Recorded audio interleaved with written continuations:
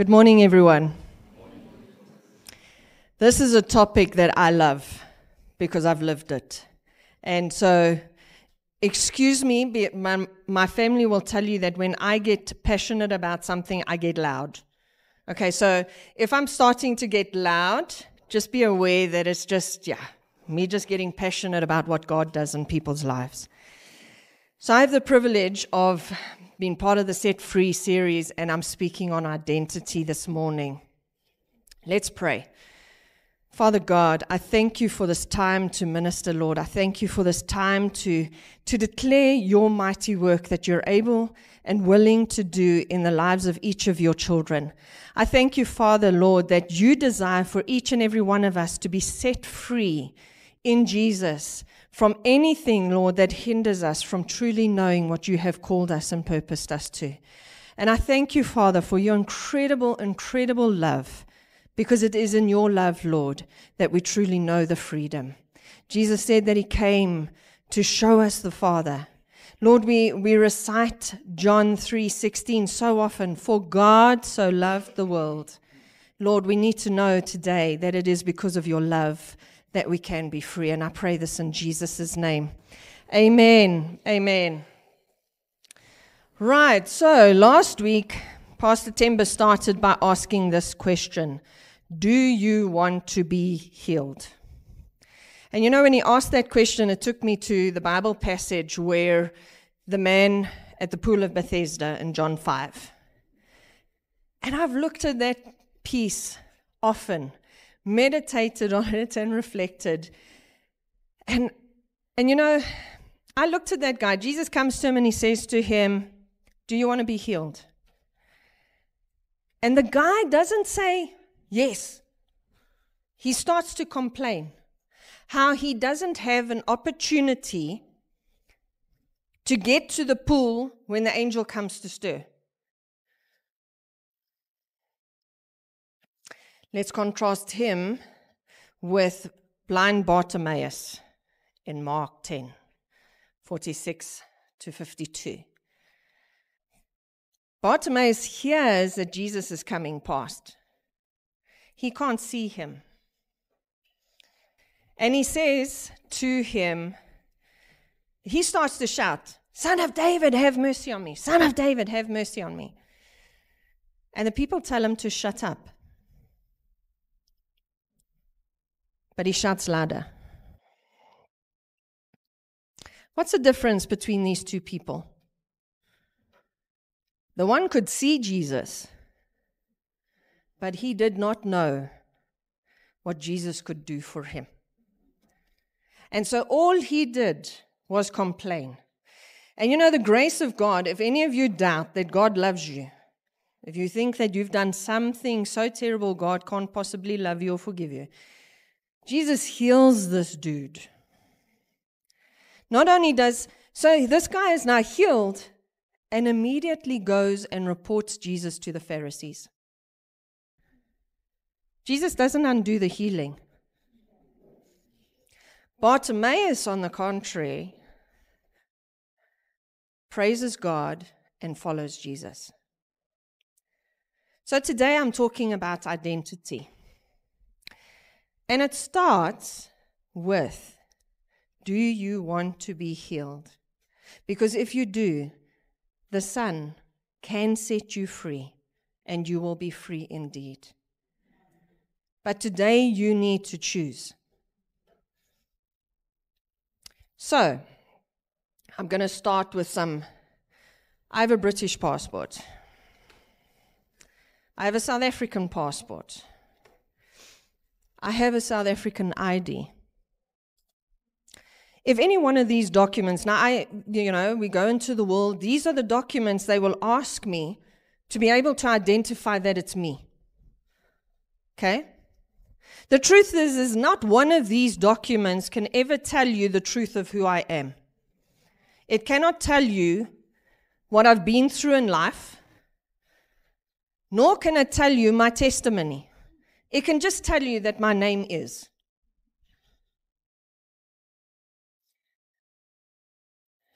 Before I start, you can see I'm getting warmed up.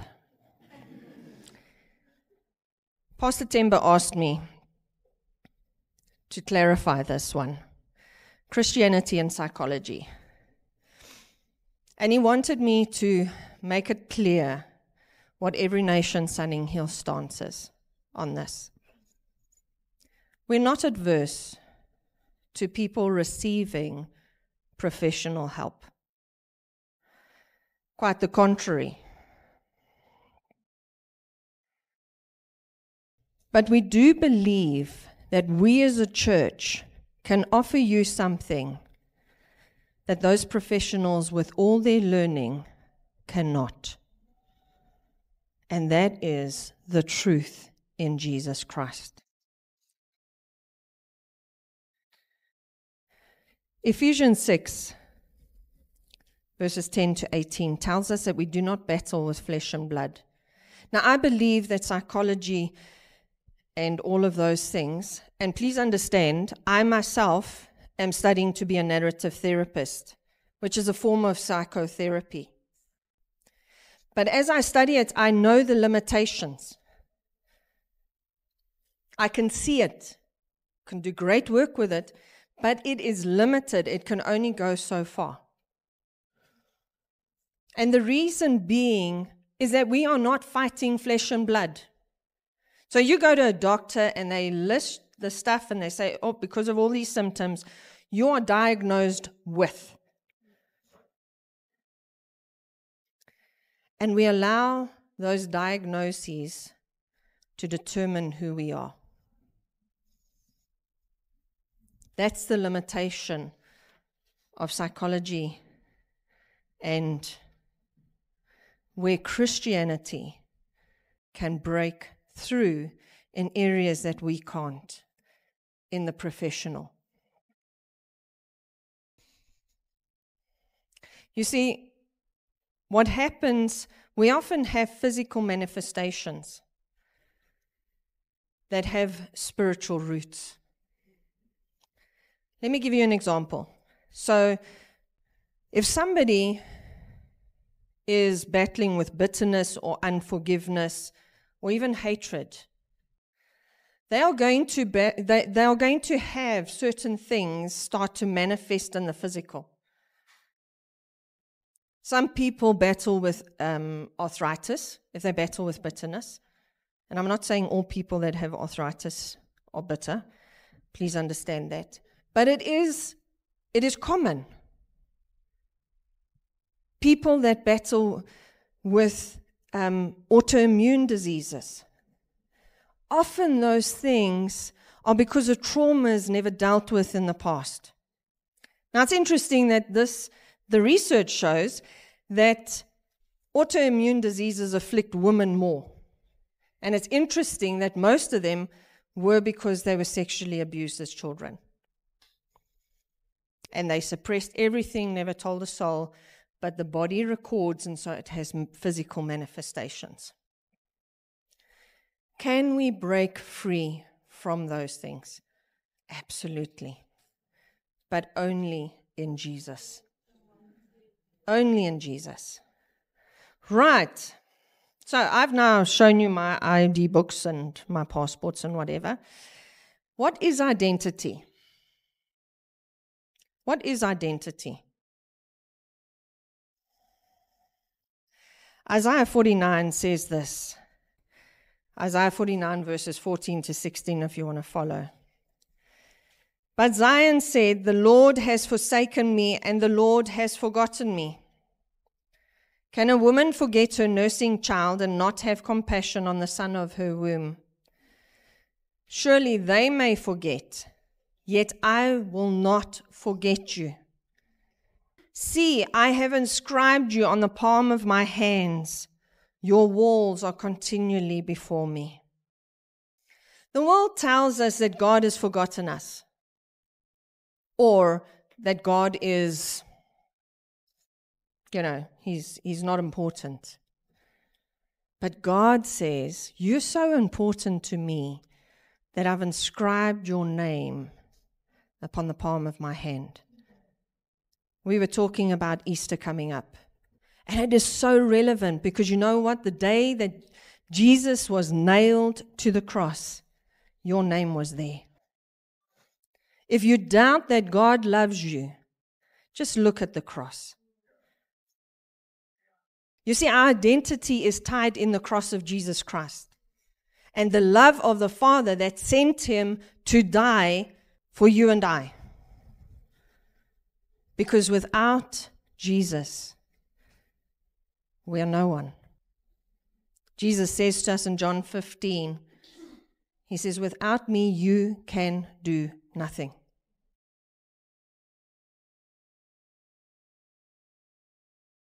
We're going to come back to this. But I love in this scripture that Jesus uses the love of a mother. Now, I've got 4 children, and my children will tell you, mess with them, and you'll see something, a side of me that you don't know, okay?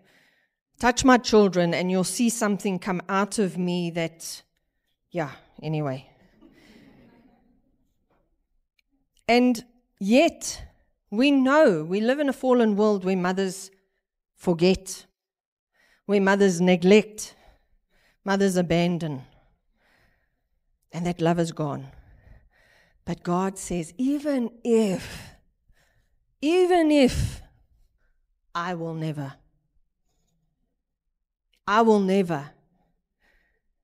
Isn't that amazing? That is just such a reassurance that we are front and center in the mind of God. And it's not just certain people, every single one of his children. Psalm 139 tells us that the thoughts he has for us are so many that we can't count them. They're more than the sand on the seashore. Now, I don't know about any of you, but I have held a handful of sand in my hand, and I've looked at it run through my fingers and realized that I cannot even count the grains of sand in my hand. And God says, I think about you so much, check the beach. That's amazing. That is just so beautiful. So, before I get into identity, I'm going to tell you what it's not.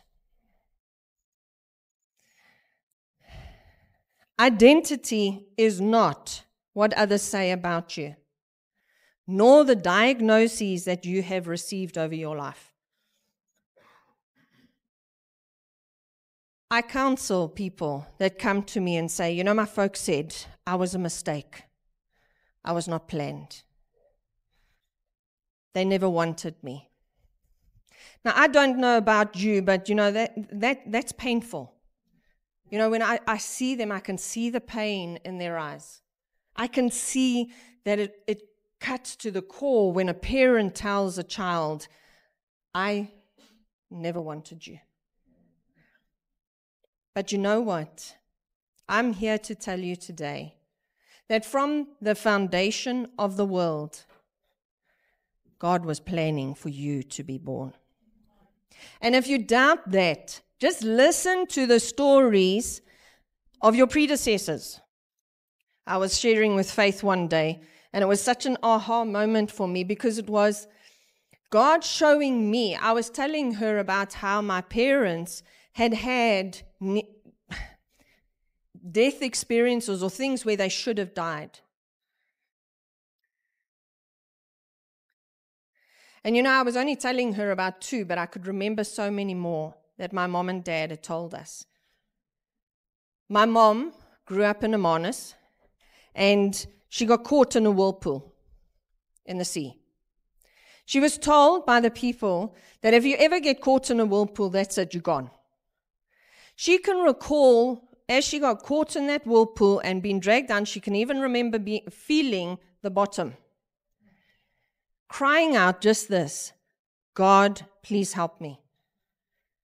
She blacked out. When she came to, she was on the beach. Nobody could tell her how she got there. My father was 4 years old, crossing a street, as children do without looking, and there's this car. He says he was in the middle of the road, And he could remember just suddenly being lifted up and put on the side of the road. There was nobody next to him. The driver of the car thought he had hit my father. He stopped the car, got out, and he's all shaky, and he's like, "Oh, you're all right?" And my dad's like, "Yeah, I'm fine." You see, God had me in his heart. And so he preserved their lives, that I could be born. Even if my parents had not planned me, even if my parents had not desired me, God preserved their lives for me to be born. And not just for me. He had the hearts and lives of my children in his heart. You see, he's not for the here and now. He's got an eternal picture of which you play a part.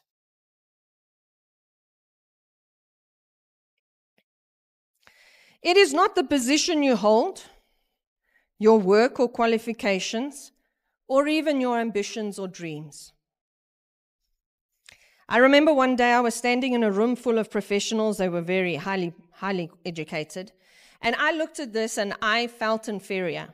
And I said to God, I've got nothing to offer these people. And God said to me, take away their qualifications and what do you have? You have broken people needing me. You see, God equals the ground because he's not impressed by our qualifications. He wants us to see each other as worthy of Jesus. It is not the lifestyle you live or the amount of money you have. Because the Bible tells us that can flee away in a moment. It can fly away, in fact, is what the Bible says. It's not your past sins or the shame and guilt related to them. It's not the abortion you had that defines you. It is not the sexual abuse that you had that defines you.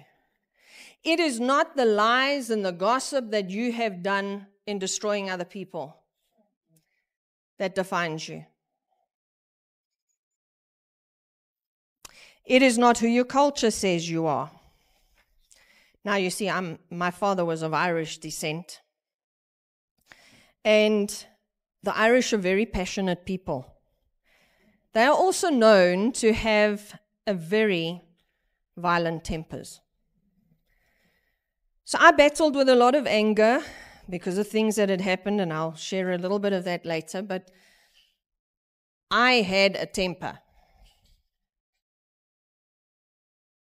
You didn't mess with me in my 20s. Okay? I also exercised to get rid of the anger because I realized that if I didn't, I would be hurting a lot of people physically. And I used my Irish heritage to excuse my behavior. The Irish, yeah, we have tempers. Let's rest with that.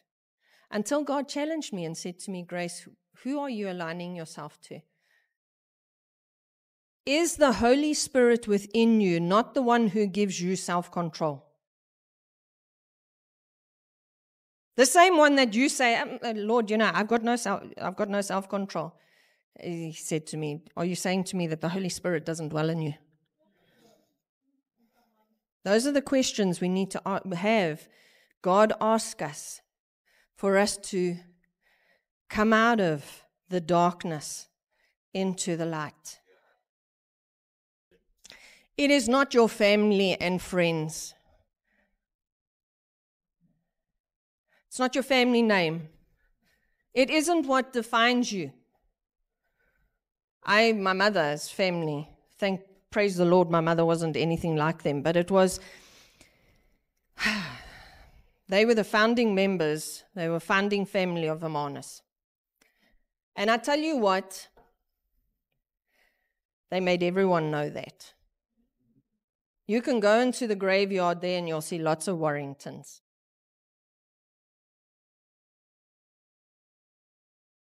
But you know what they did? Where's that name taken them now?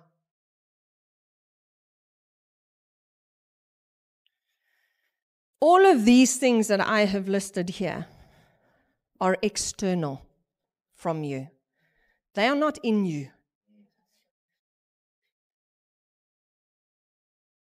Because you see, in the blink of an eye, it can change. It can change. You can have an accident, and I pray you don't, but you can have an accident, and in a blink of an eye, your qualifications, your ability to work is gone. Who are you then? You see, if we don't know who we are now, when all of these things are taken from us, who are we? If you want to know what you believe about yourself, listen to the I am statements you make about yourself. I am depressed. I am tired. I am anxious. I am a mistake. You see, we take on a lot of things. And yet Jesus himself, when he talks about himself, he says, I am. And you know, if you look at all of Jesus' I am statements, and I wrote down a few here, I am the bread of life. I am the gate. I am the living water. I am the good shepherd. I am the way, the truth, and the life. You see, every statement Jesus made about himself, every I am statement was positive. I am not advocating positive thinking here. I am advocating that we become aligned to the Word of God and what He says about us. You see, because in the Word of God, I am forgiven. In the Word of God, I am blameless. I am holy. I am pure. In the Word of God, I am redeemed by the blood of Christ. I am saved. You see, when we can say those statements about ourselves and actually believe it, we are free. We are free.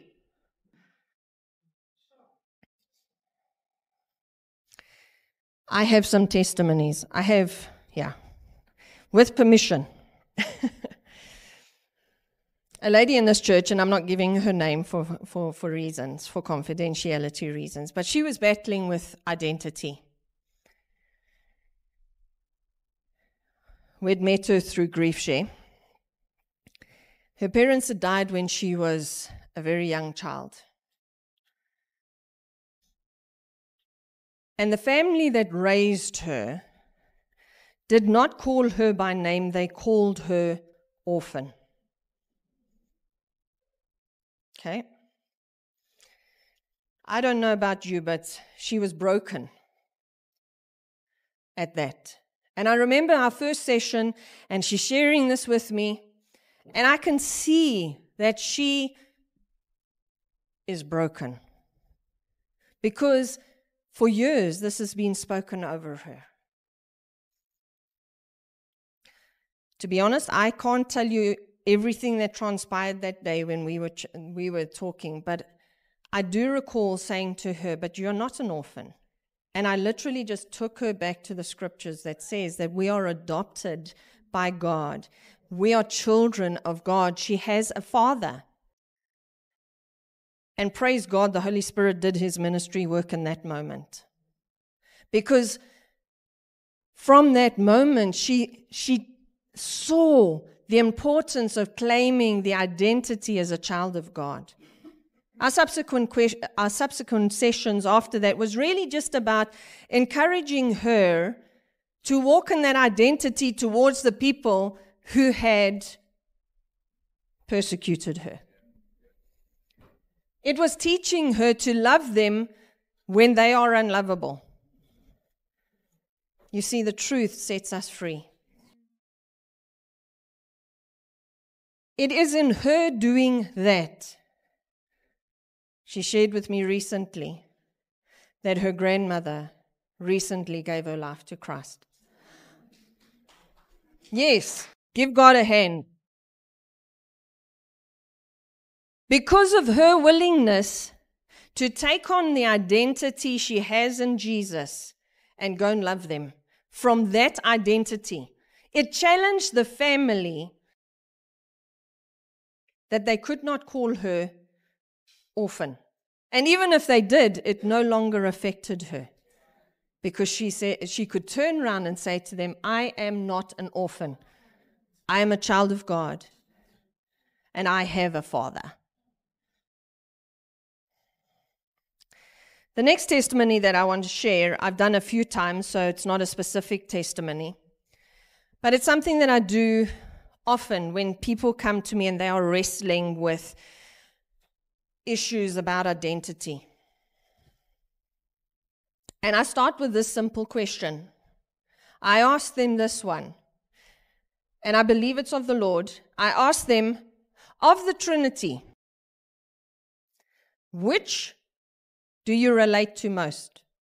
Who do you relate to most of the Trinity? Who do you relate to most? Inevitably, that most of them will say Jesus or the Holy Spirit, because they have an issue with God the Father. Why? Because God the Father has a mask on him. And that mask has been put on his face because of earthly fathers who have not loved their children and have not blessed them.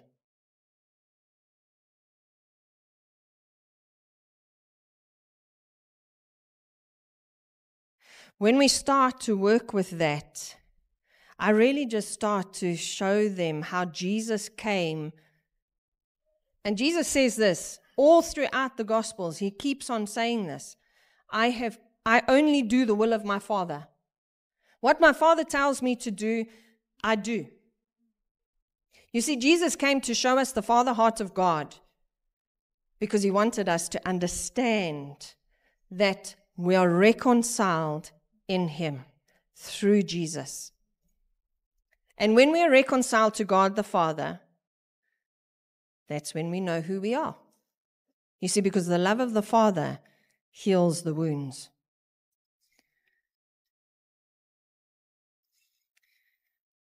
I share these testimonies here, not to say to you that I think I'm a better counselor, but to share with you what God can do. You see, I am so thankful that I don't counsel people on my own. I have the counselor who ministers in ways I can't. I've sat in sessions where I've hit a brick wall with all my learning, and I don't know where to go. And I am so thankful I can call to him and say, Holy Spirit, help me. I don't know what to do here. And he inevitably shows me, and the amazing thing is, I look at it and I'm like, that's so simple. Why didn't I think of that? God doesn't complicate things with lots of intellectual stuff. He just gets to the heart of it. Very simply, just says, ask them this, or say this. And then in that moment, it just, because he's already done the preparation, it just goes straight to the heart. And I have very little work to do thereafter. I just sit back and watch him do it. I'm in a privileged position as a counselor to watch God dance with his children. And to see how when he's doing it, it's amazing. I want to share a personal testimony and why identity is such a big thing for me. My personal testimony is, as a child, I was around 5, and I was sexually abused by sons of friends of ours. And that became the norm of my life. But it also became how I identified myself. I became a victim. And I allowed my victim status to determine how I engaged with anyone. But it also made that I was re-victimized and re-victimized and re-victimized, because that's normal. When you are a victim of your circumstances, you will be victimized again.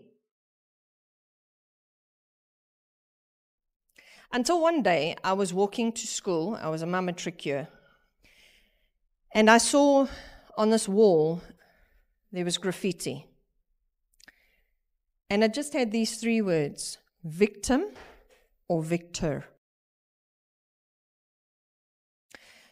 And I remember, words mean a lot to me, if none of you have picked that up.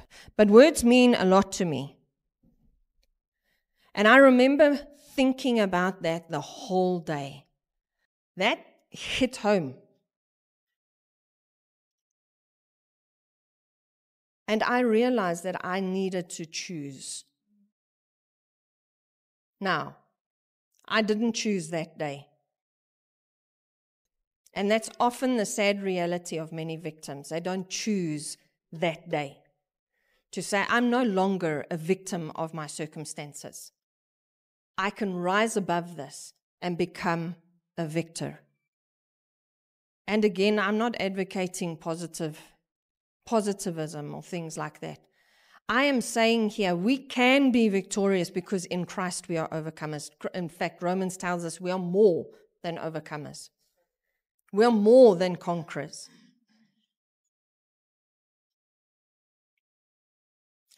But I got to a place where I did choose.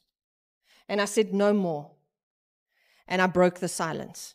You see, while you're a victim, you remain in that silence. You remain in that dark space of saying, I can't ever tell anybody, because you live in shame, you live in fear, you live in guilt.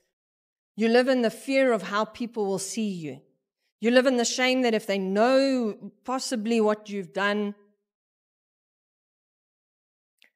they won't like you.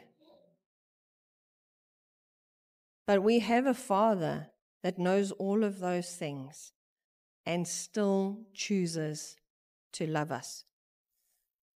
You know what's amazing for me is that Romans tells us that while we were still sinners, Christ died for us. And then in Romans 2 verse 4 it says, it is the kindness of God that leads to repentance, leads us to repentance, or should lead us to repentance. I don't know what your view of God is, but I trust and pray that you realize that it is only in His love for you that you will truly be free. Truly free. So identity in Christ. Ephesians 2 verse 10 tells us that we are His workmanship, created in Christ Jesus for good works, which God did prepare beforehand for us to do. Before you were even born, Jeremiah tells us this, Jeremiah 1. Before you were in your mother's womb. So in other words, Jesus, God's been thinking about Jeremiah before he's even conceived. He says, before you were even in your mother's womb, I set you apart. I set you apart to be a prophet to my people. You see, every single one of us have a purpose in God's plan. Every single one of us. We need to align to that. We need to align to what God has called us to. Because in aligning with Him, we truly are fulfilled. It wasn't me choosing to be victorious in Christ that God birthed a ministry where I work with people, with women that have gone through sexual abuse.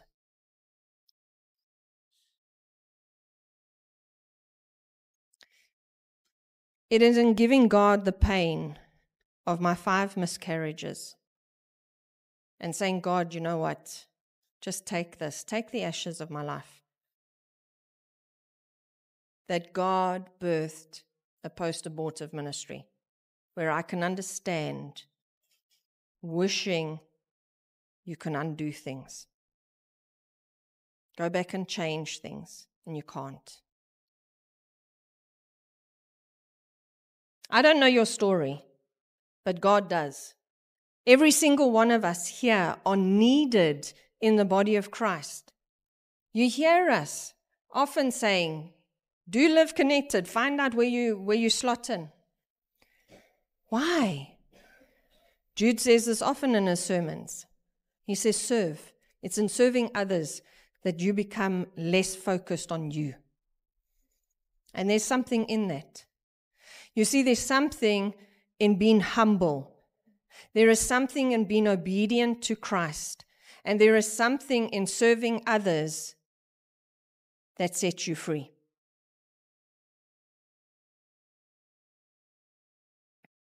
Isaiah 61 verses 1 to 4. I love this. This is one of my favorite scriptures. I have plenty, but this is one of them. The Spirit of the Lord God is upon me because the Lord has anointed me to bring good news to the poor. He has sent me to bind up the brokenhearted, to proclaim liberty to the captives, and the opening of the prison to those who are bound, to proclaim the year of the Lord's favor, and the day of vengeance of our God, to comfort all who mourn, to grant to those who mourn in Zion, to give them a beautiful headdress instead of ashes, the oil of gladness instead of mourning, the garment of praise instead of a faint spirit, that they may be called oaks of righteousness, the planting of the Lord, that he may be glorified. They shall build up the ancient ruins. They shall raise up the former devastations. They shall repair the ruined cities, the devastations of many generations. You see, that's God's heart for us. He wants to plant us as oaks of righteousness. Now, to any of you who have come to our house, we have a huge oak tree by our main gate.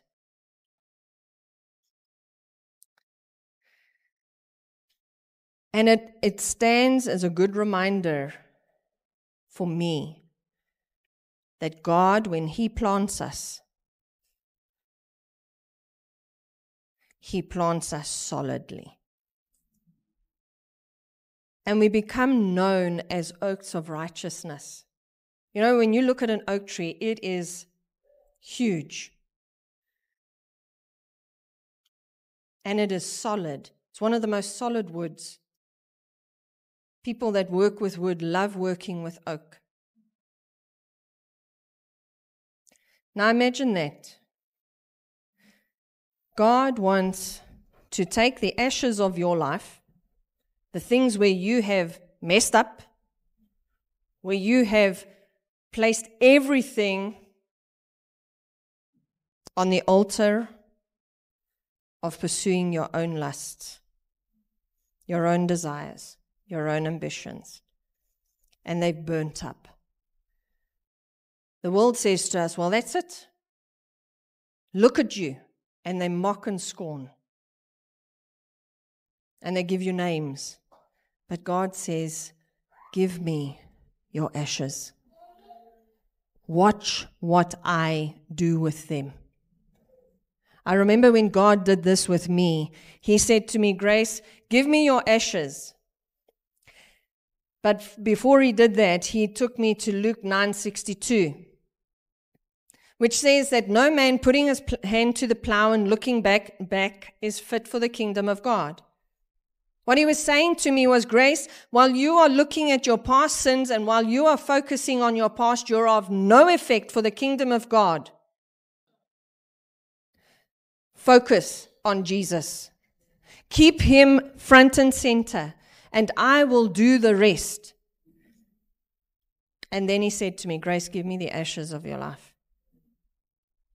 Be willing to give your story to me. Give me your story and watch what I do with it. And you see, God, He works with me like this because He says to me, what do you do when you've had a bride, Grace? What do you do with the ashes? I tell the children to throw it in the garden. And He says, why? And I said, well, because the ashes give back minerals to the ground. And he says, watch what I do with yours. Watch the harvest I will bring from your ashes. Because equally, your story in my hands will provide nutrition to the harvest field behind you. And that is what he wants to do with every single one of us. You see, Revelation 12:11 says this, and it's my mantra in life. I use this verse often, and I live by it. They overcame him, meaning the devil, by the blood of the Lamb and by the word of their testimony. Now we love that part. It's this last part where we start to say, I don't know, God. This is the part where it gets real. They did not count their lives dear unto death. In fact, some of them say they did not love their lives, but laid them down. You see, for me, I had to get over the shame of telling my story. I had to not love my life. I had to say, God, no matter what, use whatever in my life. Use the ashes. Use the ashes, because it's no longer mine. I've given it to you. And trust me, the moment I did that, he was willing, very willing. I remember one day he says to me, Grace, I want you to share a certain part of your testimony with this woman. Now, it was a sinful part of my testimony. And I knew this woman was a gossip. And I was like, God, do you know her? Like I know her. And he said, yes, I know her, but I know her better than you. And I shared. I was like, okay, God, you know what? I've got to get used to this of releasing stories that I'm uncomfortable with, so that you may be glorified. And I told her. Nothing happened that day, and I was like praying, oh God. A month later, she came back and told me of something that was so shameful in her own past. And the reason she told me, she said to me, the day you shared with me your shame, I knew I could trust you with mine. God knew that. I didn't. God knew that would touch her heart in a way I could never, ever touch it.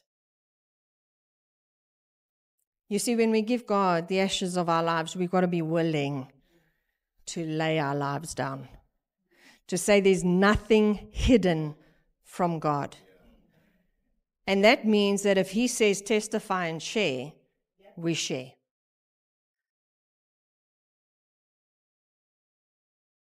So this morning when I was praying about the service, God says to me, okay, Grace, let me backtrack. I was like, Lord, I don't want it to be about me. I want you to be glorified. Show me what are some of the things that people need to hear today for them to truly be free in Jesus. And one of the things God says to me is, Grace, talk to them about internal vows. And I knew exactly, you know those I will never or I am always. I am always stubborn.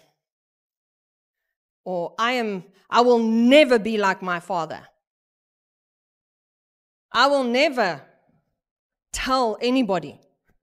I don't know about anybody else, but for me, that was one of my never statements.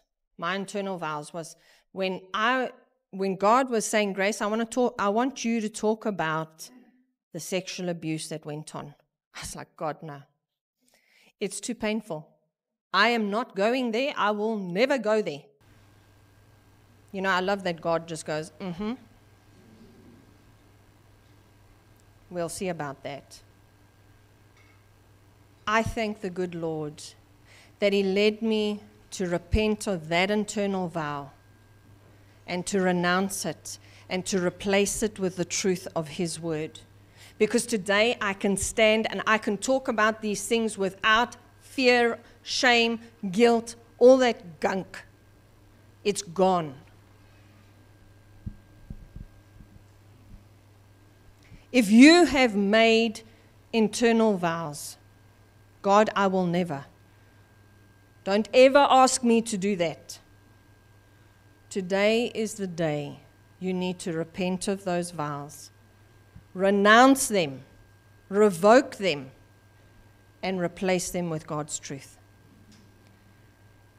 Today is the day where you need to come out of being aligned to darkness and be aligned to the truth of God's word and His light. You see, I was aligned to darkness that told me I was a victim of my circumstances. But the truth is, and Jesus tells us this, He says that the light drives out the darkness. Now, if you are feeling like you're in a dark space, you are feeling like, oh, Lord, I don't know. Come out of alignment with darkness and be aligned to the light and truth of Jesus Christ today. So, some of these things take time. You know, we've taken years to learn these things. Now we have to unlearn them. So they take processes. Recently, I read this quote. Makovi, sorry, can I ask you to just bring the last one up? Thanks. I read this quote by Stephen Cope. The night sea journey is the journey into the parts of ourselves that are split off, disavowed, unknown, unwanted, cast out, and exiled to the various subterranean worlds of consciousness. The goal of this journey, meaning the goal of the healing journey, is to reunite us with ourselves. Such a homecoming can be surprisingly painful, even brutal. In order to undertake it, we must first agree to exile nothing.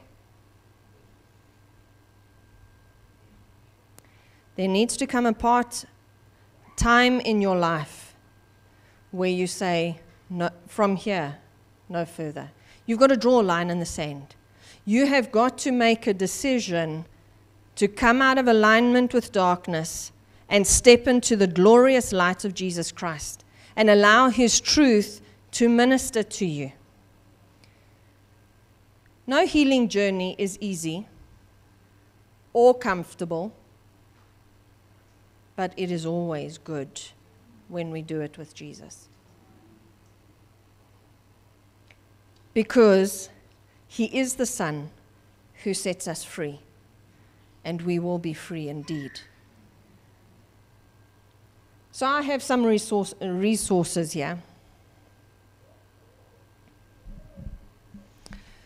The movies are for those that don't like to read. They speak to identity and worth.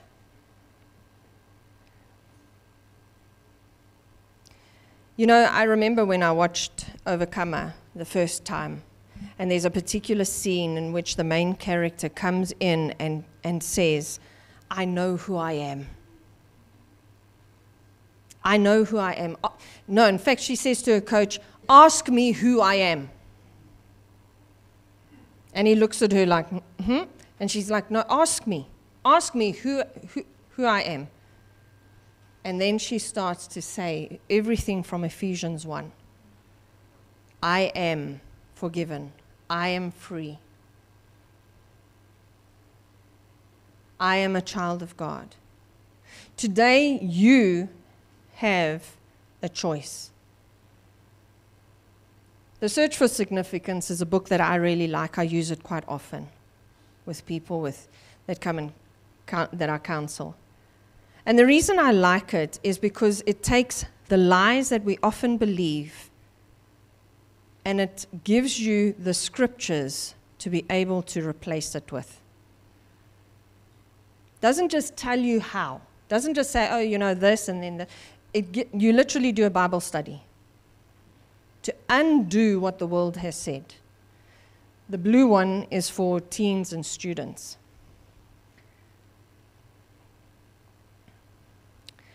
Beautiful Lies is Jennifer Strickland's personal story of being a supermodel and all the lies that go with that world, and how the truth of God's word transformed her life. I leave you with this question. Do you want to be healed? Let's pray. Father God, thank you for your Son, our Lord Jesus Christ. Lord, I thank you that it is in Jesus Christ that we are free and we are free indeed. Lord, I pray for people that are bound in darkness in whatever form in their lives, Lord Jesus. I ask that, Lord, today they be set free, that they make that decision, Lord, to come to you and say, I need for Jesus to set me free. I pray, Lord Jesus, that today identities be established in what you have said about them. It's not just, Lord, that we wait for a prophetic word, but that we start to believe your word and what you say about us. Give us that ability today in Jesus' name. Lord, help us to give you the ashes of our lives and watch how you transform them into crowns of authority. And I pray this in Jesus' name. Amen.